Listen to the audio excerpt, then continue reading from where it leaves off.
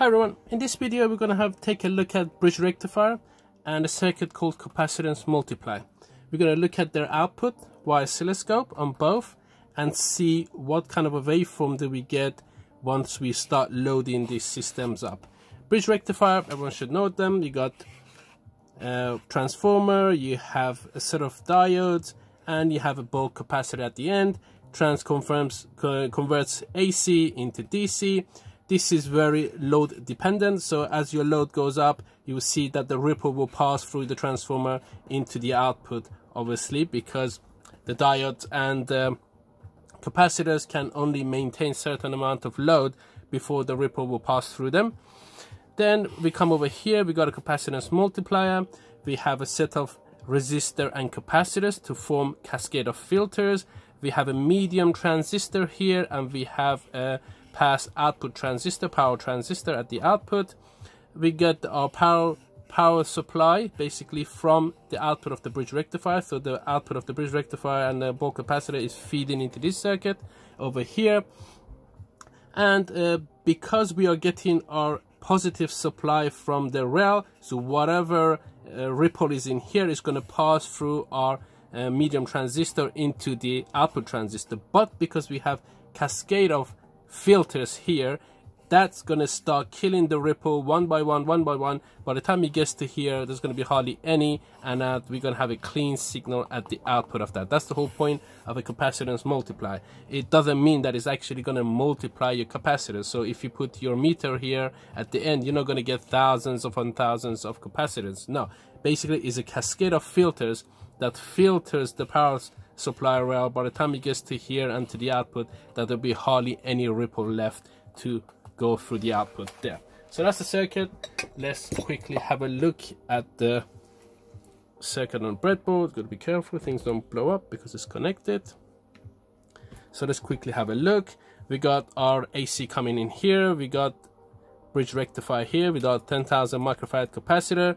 We are looking at a scope right at the end of the bridge rectifier at one of the channels. And then we got here, we got a cascade of resistor capacitors, our first medium transistor, and our output pass power transistor here. We are looking at the output of the pass transistor, and we also are gonna look at each stage of the filter of the capacitance multiplier to see what type of ripple passes through each stage. And to do that, we gotta have a look at the scope. So what do we have here? This is the output of the bridge rectifier. This is the first stage of one of the capacitance multipliers filter, and this is the output of the capacitance multiplier itself. So let's load it down to 100 milliamp of current. We are AC coupled, so obviously the trace is going to jump around.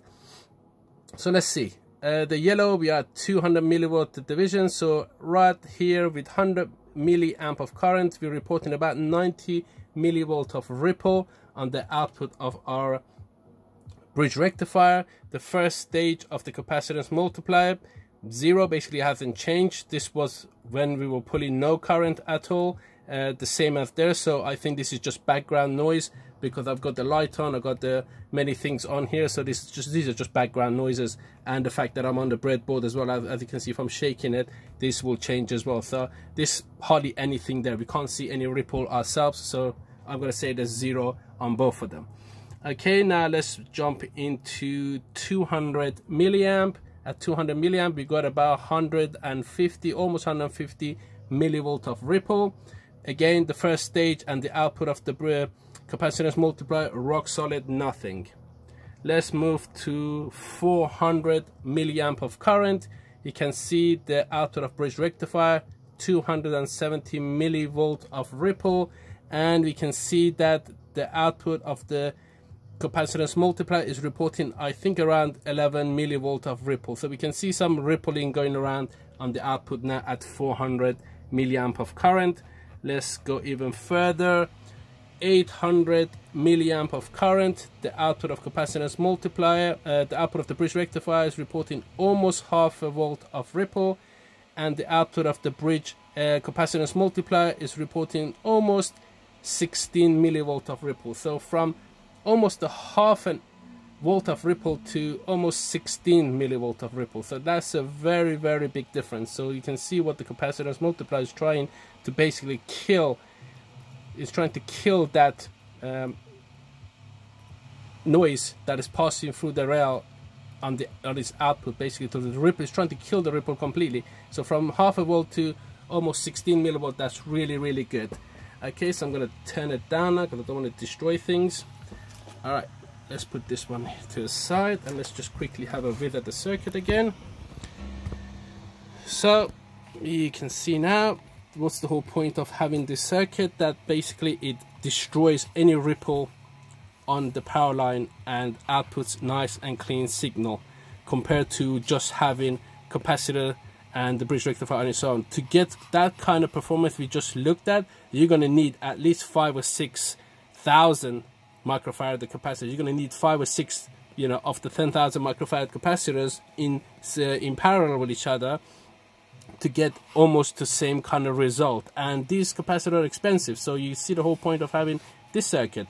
It's quite cheap to make, and you get much better result than having multiple capacitors. And with the problem with capacitors, they're expensive, they can fail. If one of these fails, then you're back into the same situation again. Your ripple is going to go up. But with this, it's very elegant circuit to have. And the whole point of this is that you feed the output of this into this, and the output of this can go into a linear regulator, and then from the linear regulator you can get your power. So 3 stage of killing ripple, basically from here to there to another one, to kill ripple, to get really rock solid result and really nice clean power for your circuits, for your op amps and very sensitive equipment. It's good to use capacitance multiplier right after your bridge rectifier and to feed the output of this into your linear regulator. I hope you enjoyed this video. If you do, please give it a thumbs up, and if you haven't subscribed, please subscribe for other videos to come. And until next day, have a good day.